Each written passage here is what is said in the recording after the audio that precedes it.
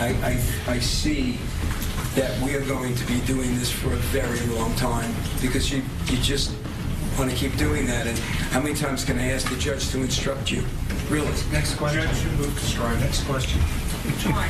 I want an answer to your question, and I don't think it's funny, by the way. David Copperfield, arguably one of the greatest magicians of all time. Known for many of his insane acts. But however, there is a rather sick and twisted side to Copperfield. In this video, we are going to go over exactly what he did to an innocent 15-year-old girl. David Copperfield, born David Seth Kotkin on September 16, 1956, in Metuchen, New Jersey, grew up in a middle-class Jewish family. His father, Hyman Kotkin, owned a men's haberdashery in Warren, New Jersey, while his mother, Rebecca Kotkin, was an insurance adjuster. Copperfield's early life was characterized by a fascination with magic and storytelling, which he later combined into his illustrious career. The real star tonight is a name that may be fairly new to magic, but you're going to be seeing a lot of it, and for a long time up there in big, bright lights. I refer to the fantastic, the formidable, the entirely flabbergasting Mr. David Copperfield. The magic of David Copperfield. David was an only child and often found himself immersed in books and imaginative play. At a young age, he developed a profound interest in magic. "I was a shy kid," Copperfield once recalled. "Magic was my way of being special. It was my way of being somebody." By the age of 7, David was already performing magic tricks for friends and family. His grandfather, who was a tailor, played a significant role in nurturing his early interest. He would show young David simple magic tricks, sparking his curiosity further. "My grandfather was my first audience. He encouraged me, and I loved seeing his reactions. It made me want to learn more." At the age of 10, David began taking his magic more seriously. He joined the Society of American Magicians, becoming the youngest person ever admitted to the society. This milestone was a testament to his burgeoning talent and dedication.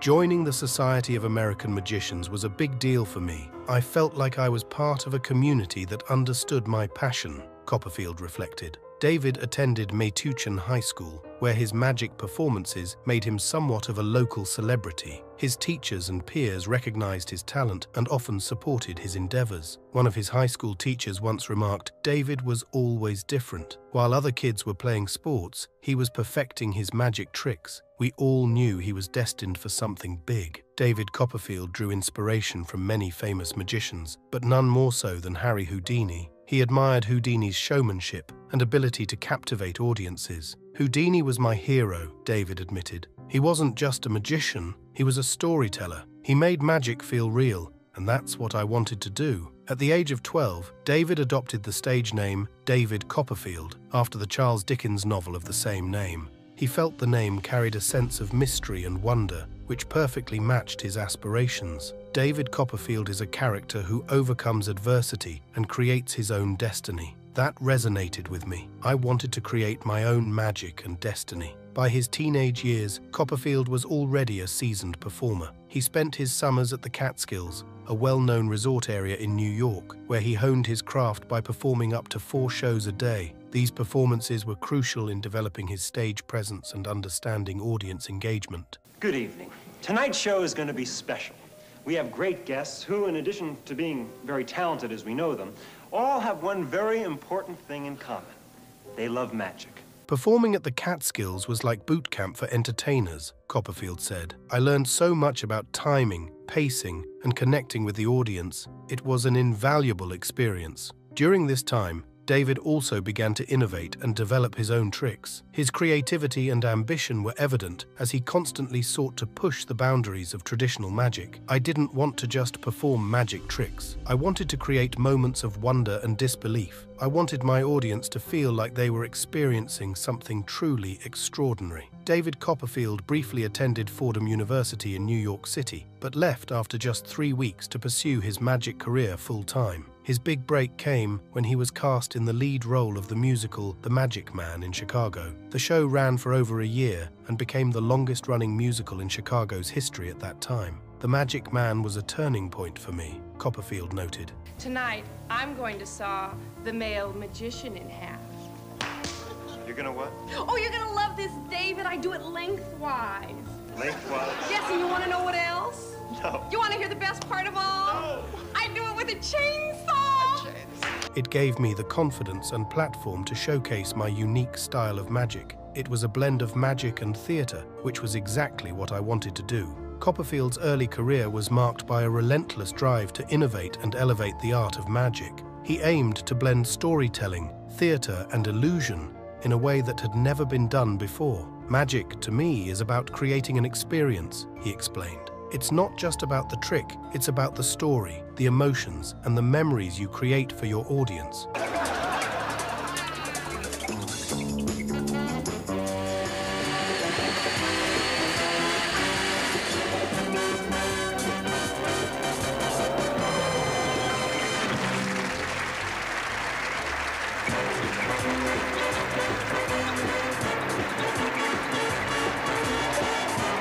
David's approach to magic was heavily influenced by his desire to connect with people on a deeper level. He wanted his performances to be more than just visual spectacles. He wanted them to be emotionally resonant and impactful.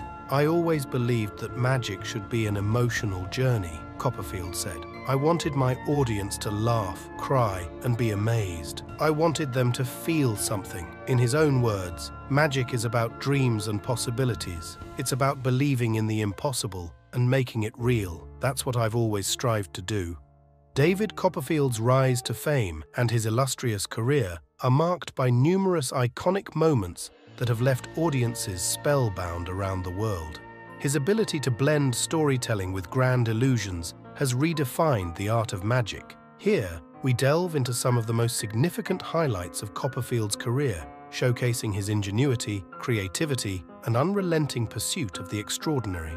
One of the major turning points in David Copperfield's career was his television specials, which brought his magic into the homes of millions. Starting in 1977 with The Magic of ABC, Copperfield's specials quickly became an annual event. These shows featured some of his most famous illusions, each more spectacular than the last. I always wanted to make magic accessible to everyone, Copperfield once said. Television allowed me to reach a broader audience and create experiences that were larger than life. Perhaps one of the most iconic moments in Copperfield's career was his 1983 illusion in which he made the Statue of Liberty disappear. This feat, performed live on television, left audiences around the world in awe and cemented Copperfield's status as a master illusionist. The idea was to remind people how precious liberty is and how easily it can be lost, Copperfield explained.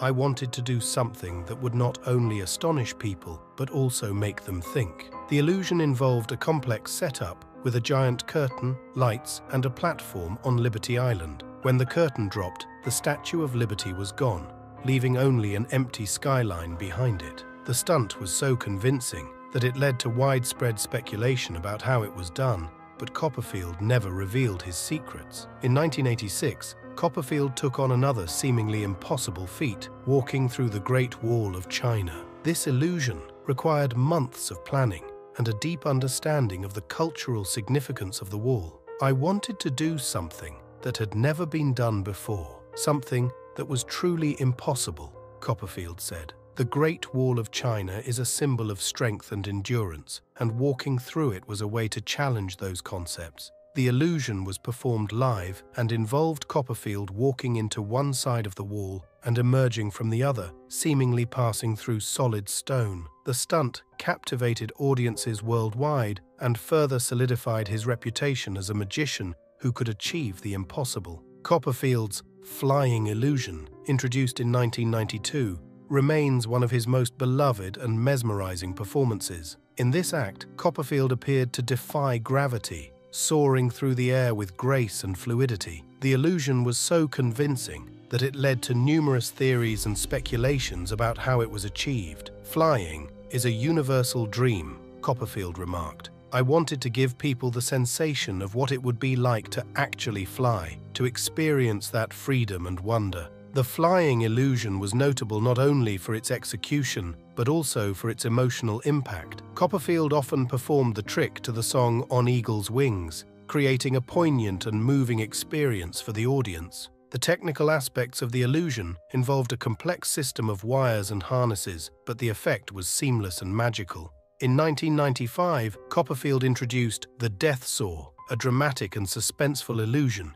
in which he appeared to be sawed in half by a giant circular saw. This act combined danger, precision, and theatricality, making it one of his most thrilling performances. "I wanted to push the boundaries of what people thought was possible," Copperfield said. The Death Saw was about creating tension and excitement, and showing that magic can be both terrifying and beautiful.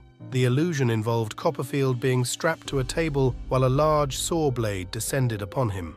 At the last moment, he was seemingly cut in half, only to emerge unharmed moments later. The act was a masterclass in misdirection and showmanship, leaving audiences both horrified and amazed. In 2001, Copperfield unveiled Portal, an illusion that took the concept of teleportation to a new level. In this act, Copperfield and an audience member were transported from the stage to a remote location, seemingly instantaneously. The illusion was performed live and incorporated real-time video feeds to enhance its realism.